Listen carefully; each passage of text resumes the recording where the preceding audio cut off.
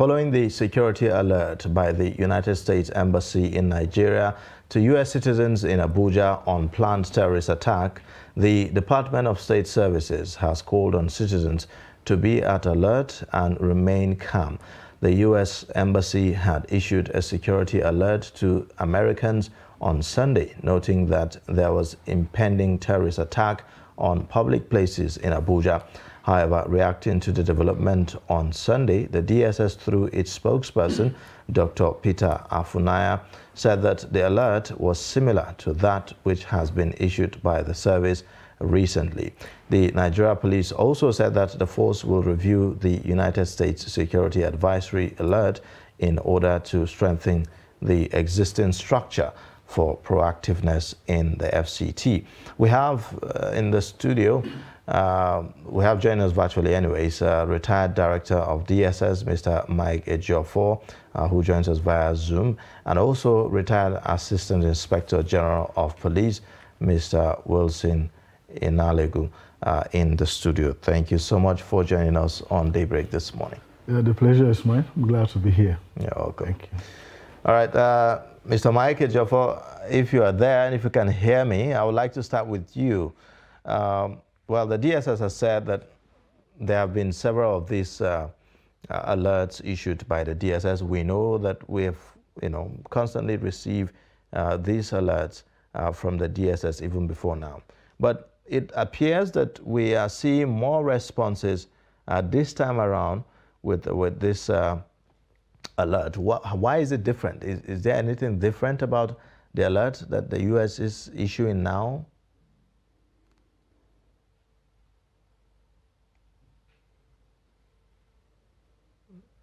Okay, it does look like we do not have audio. All right, we'll connect back to Mr. Mike Ejiofor, but let's get back to the studio here. We have our guest in the studio. Again, let me throw the same question to you. We've been receiving these alerts before now. This is not the first of its kind, but our responses this time around looks different. Is there anything different about the U.S. alert?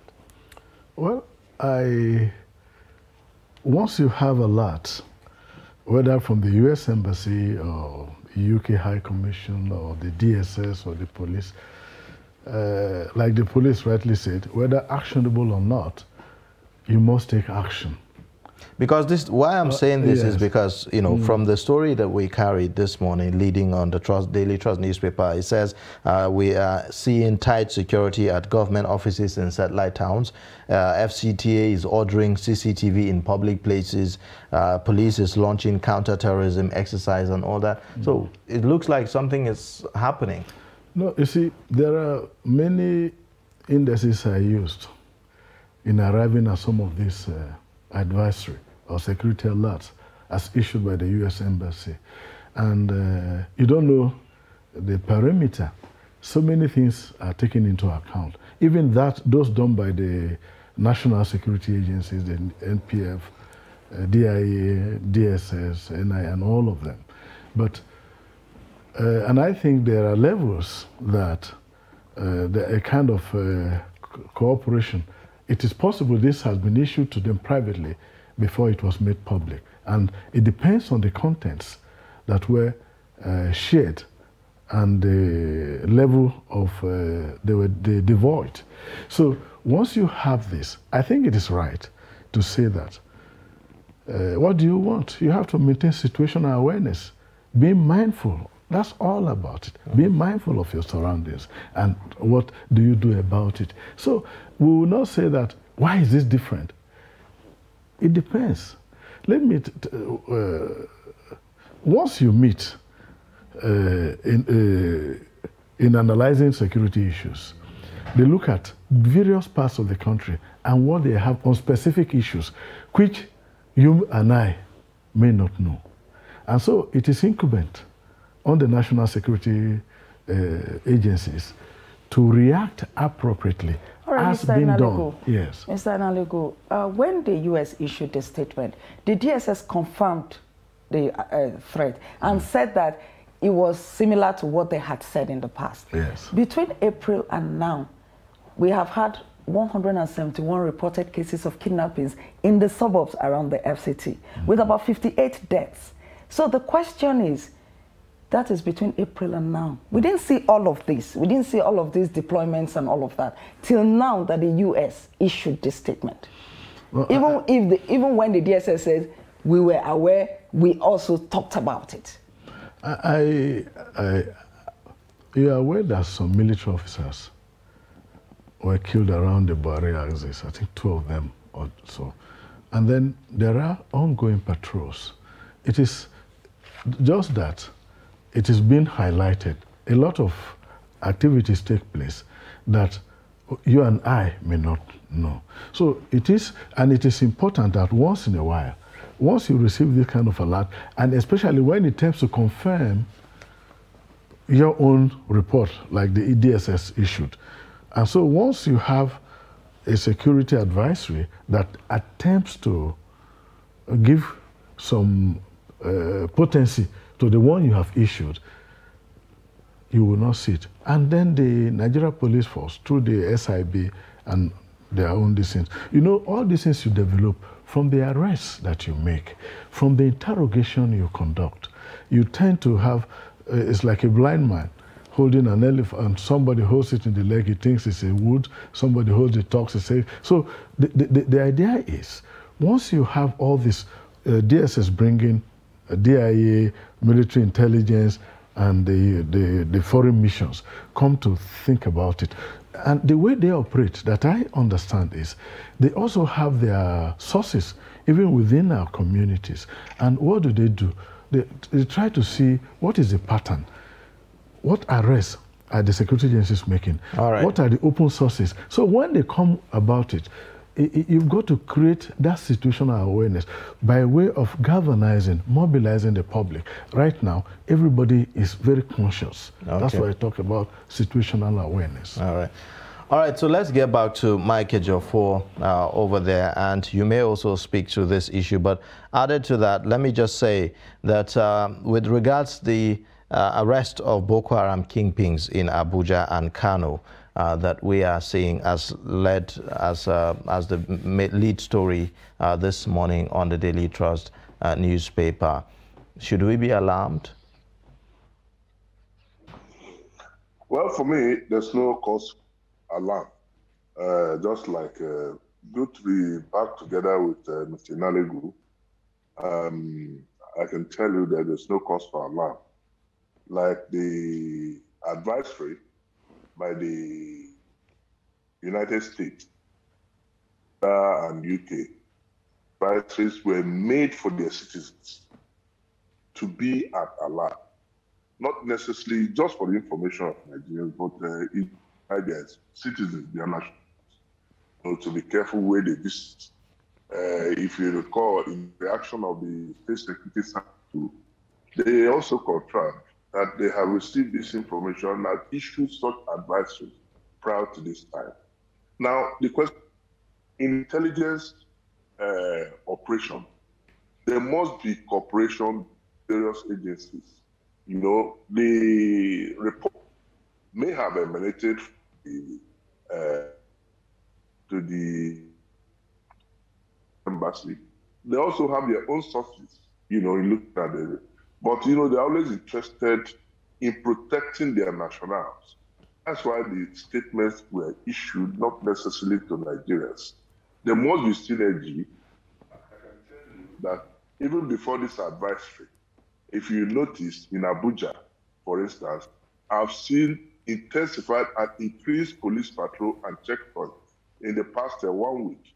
Not necessarily because of that terms too that there must have been exchange of intelligence between the police and the State Security Service.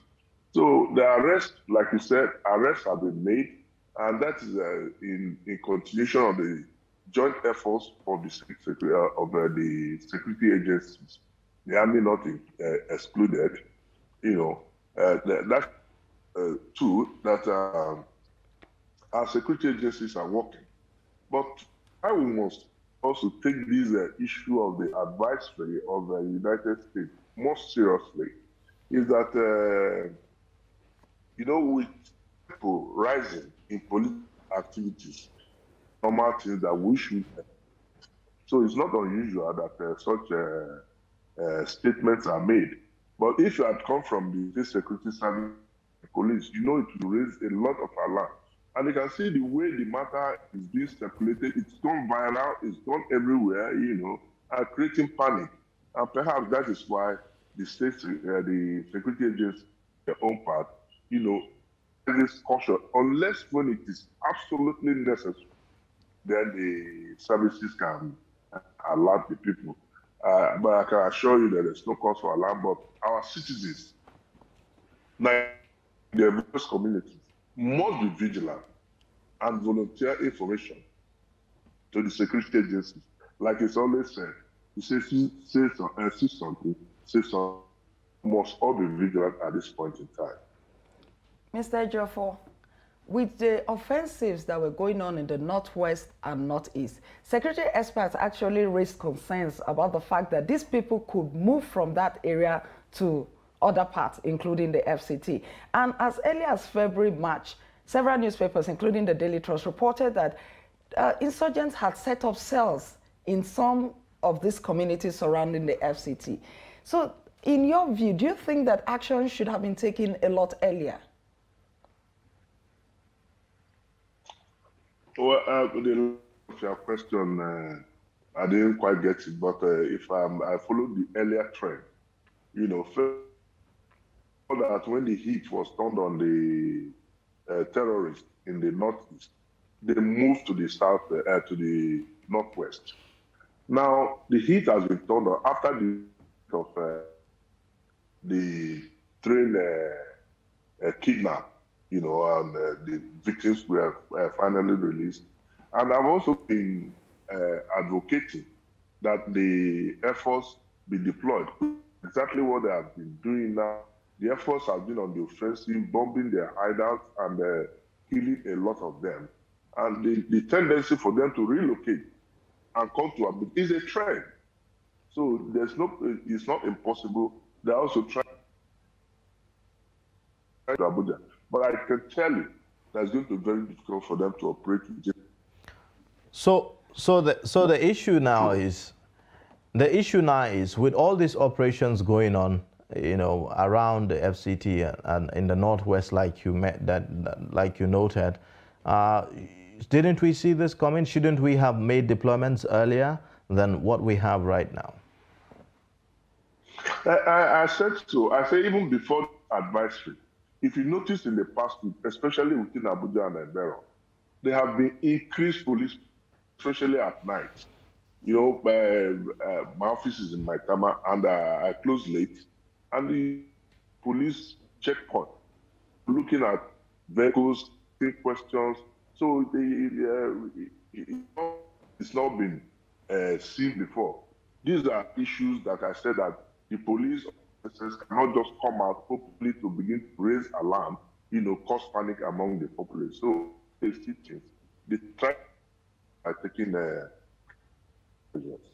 All right. So let me come back to the studio here, Mr. Inalegu. Now, one issue that seemed to be reoccurring for us is the issue of the consistency of our deployments. We seem so inconsistent with deployments. We always wait when there are alerts like this, then we deploy to the fields. And then when things seem to be a bit quiet, we just go back, you know, to our offices and relax and all that. So that's an issue, right? Because if you look at the orders that we are seeing now, FCTA ordering CCTV in public places and all that. And some people will say, well, I thought that this is something that we've dealt with long ago, you know, and all that. So it just shows, I mean, the police is launching counterterrorism exercise now, you know, when we are seeing these security alerts and all that. These are things that are supposed to have been in place, you know, already, isn't it? Do we have to wait for things to happen? There is no time that the security people go on break. When you open a police station, you throw the key away. The police station is open. The patrols are there. And so either within the precincts of the FCT and within in the capital city itself, you've always had police patrols, military patrols within the outskirts, and the DSS doing their work. Those collecting intelligence, arrests have been made, and cases have been prosecuted. But there are levels of security. You have the white, the state of relaxation, so to speak. And then you hasten it, bring a little bit to yellow. Relax but alert. Then you bring it to orange. When you get to orange, which I think is the stage we are now, because we're not on red, you are going to have deployment in that perspective, because you've got to understand it like that. And so this is where we have got advisory. The DSS have also made their own, issued their own advisory previously. Now the U.S. Embassy coming and giving, like Mr. Ejiofor stated, giving very wide circulation. You won't believe it. I got messages from the from USA about the same thing, forwarding them to me, and more, all this. So what you have, because there are grades of security alert level, and I think the stage where it's orange, but I wouldn't say it's red. It's orange next to red? Yes. So we're next to red? Yes. Okay. Once you, that's because there is alertness. The police is conducting the Operation Dark in Kagawa, doing alert. Just, you do it all the time. Even when there are no advisories, you are going to be doing different simulation exercises, because you've got to put your force in state of readiness. You've got to create this consciousness. So the police every day. Okay, so give us a sense of the different levels of alerts and the kinds of deployments that is required for each level that we are talking about. Okay, there are generally the police will always maintain patrols. You always have flashpoints or hotspots. You have presence, and you have patrols on the highway, because crime can never end. People are always committing a crime. Now, when you get to the stage of, let's say, yellow before orange, you relax, you alert, and what do you do at that stage? You begin to also create consciousness that you do. You keep telling people situational awareness, be mindful of what happens around your surroundings. When you see something, say something, and you go to that level. Now, I think the level that we have, because they even do issue to the staff of the U.S. Embassy, it's been public consumption, and we don't know what they saw, what they had before this thing came about. So so when you get to this stage, you've got to up the game. You are not, everybody, people, some private schools would have said, the schools in FCT, they have no orders to close. They are all running. But then, you've got to have a level that, what do you have? You have one level that you talk about, what do you want to say now? You create a lot that, in case something happens, what kind of response? So the deployment is going to be different. You are going to reorganize in such a way that you respond robustly, even quicker than usual, because everybody is on alert. There is nothing like it will take you 5 minutes. In that case, a state of alertness, which is normally maintained, but there is heightened supervision.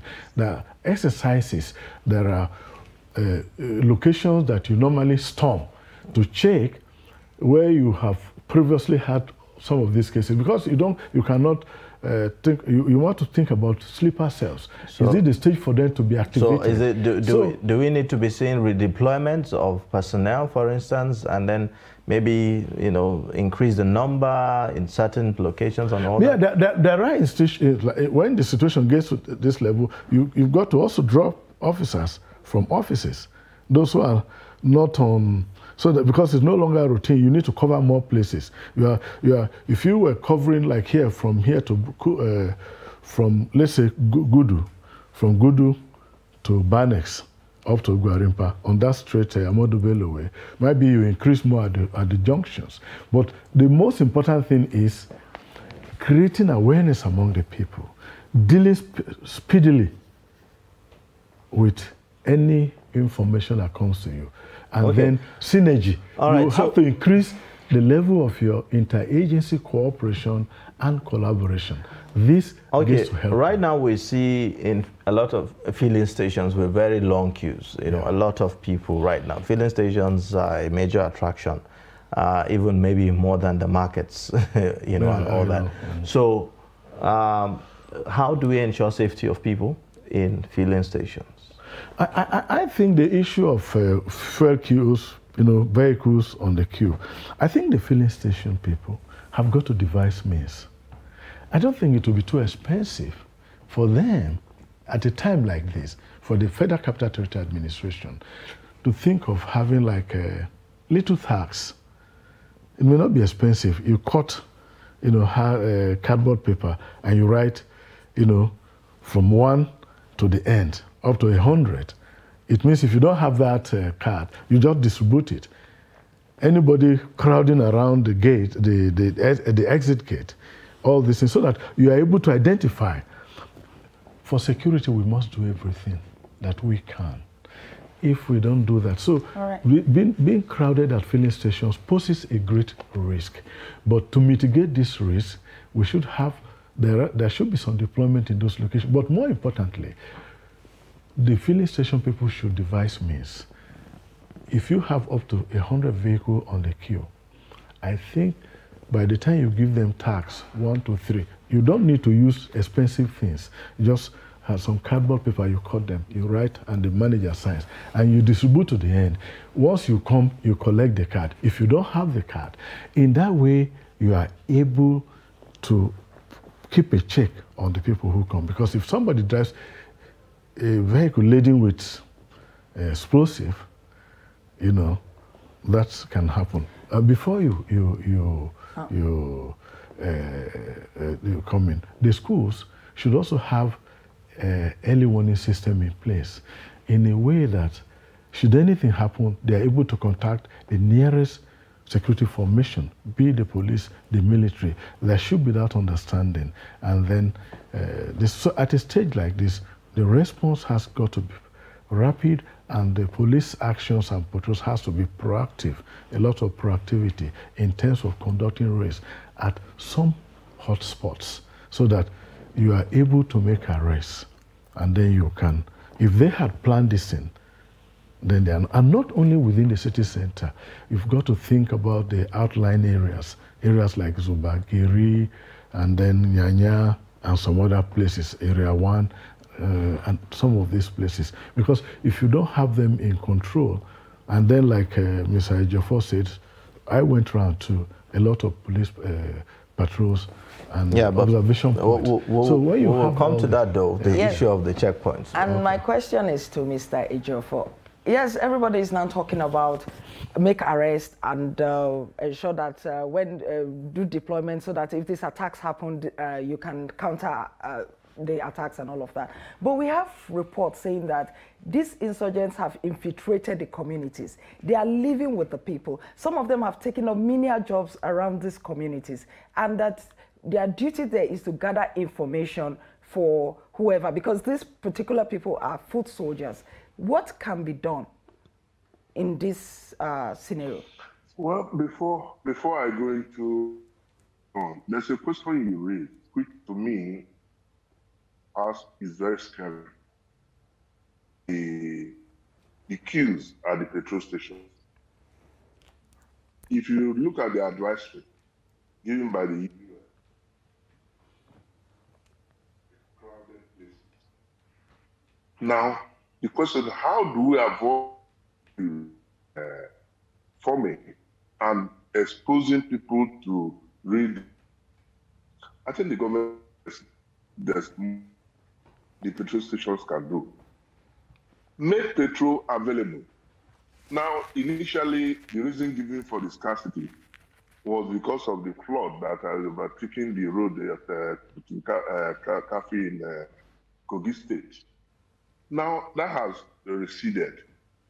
I in fact traveled by road last week, and the situation on the road is horrible. over 50 kilometers between Jatu, a distance of over 5 kilometers. The road is completely blocked by trailers and tankers, protesting the horrible situation of the. And the communities within that area have said they will not vehicles to move until government repairs the road. So we're in a very serious dilemma. The only way use can disappear is making the petrol available. Now, on the issue of paper cells, if you recall that the DSS issue is that paper cells have been created within and outside the Abuja environment. How do we do it? The police cannot be anywhere, everywhere. The DSS cannot be everywhere. It is now incumbent on these communities in the house to observe what is going on. If you look at some, like in some Kuje areas in particular, you know, since after the jailbreak in Kuje facilities, how many of those people have been rearrested? Very few of them. And some of them have even confirmed rejoining the terrorist groups and the bandits. So we have a very serious situation in our hand that we cannot leave for government alone. We must see something, say something. All right. All right. So be able to get yourself together. Okay. The question I want to ask is regarding the checkpoints that we see within the city center. In most of these checkpoints, I mean, you see a lot of people queue up waiting to pass through and all that. But in most cases, you don't see any serious check happening, really. At most, the officers just look at you in the face and then you just move. I mean, whatever it is you are carrying in your vehicle, nobody knows. How do they really check and be sure that you are not carrying anything that could cause harm and all that? You are not going to be able to arrest all criminals. You've got to have that understanding. And there is a level of psychology. If vehicles are coming, you observe the passengers. You observe their reaction to a police checkpoint. You look them straight. And then you can ask. But you see some vehicles, once you see them, very uncomfortable, unusual friendliness, you have got to ask questions.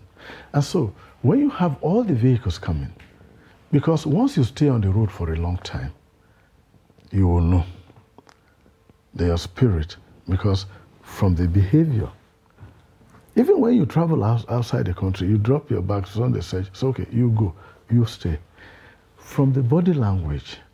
So somebody a woman is carrying her children to school, and you see them, clearly, you pass them. The other one is coming, two young men with a young lady, fairly uncomfortable. You pull them over and you check.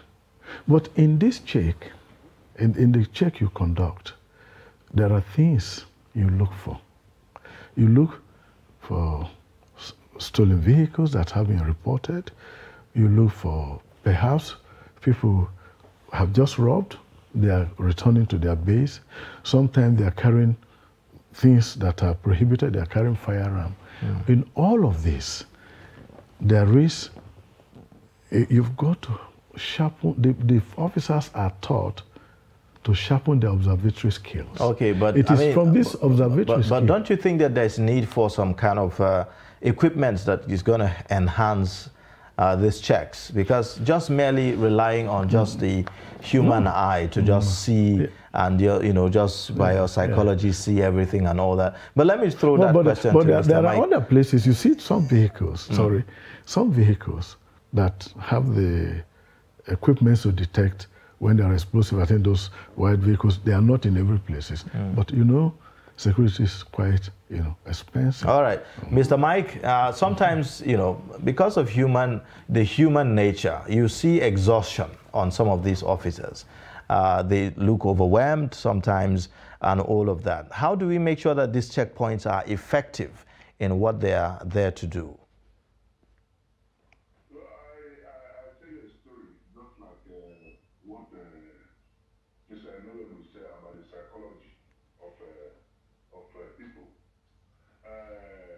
Only last week, people were going up, traveling, and the police observed